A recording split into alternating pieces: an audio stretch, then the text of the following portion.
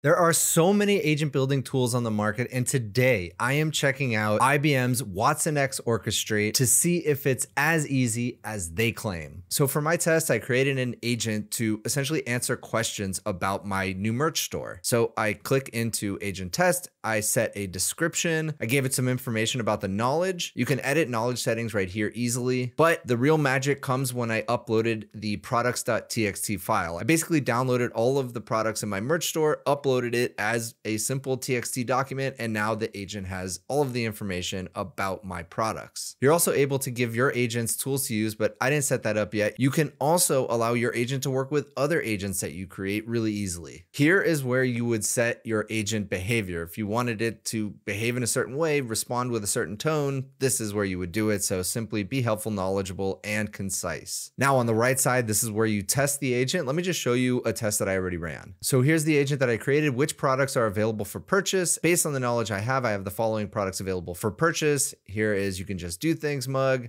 Astro mug, forked VS Code, Astro Android case with all of the pricing. Then I said, give me the URL for the forked VS Code product, and it linked me directly to it. And so it was really easy to create the agent that I just showed you. It just took a few steps, a few fields, and we were done. No coding required. And you can not only build your own agent, but they also offer pre-built agents for specific functions like HR. It's all very easy to use. Give it a try. I'll drop all the links in the description below. Thanks to IBM for partnering with me on this video. Definitely check it out. Bullish on agents. See you in the next one.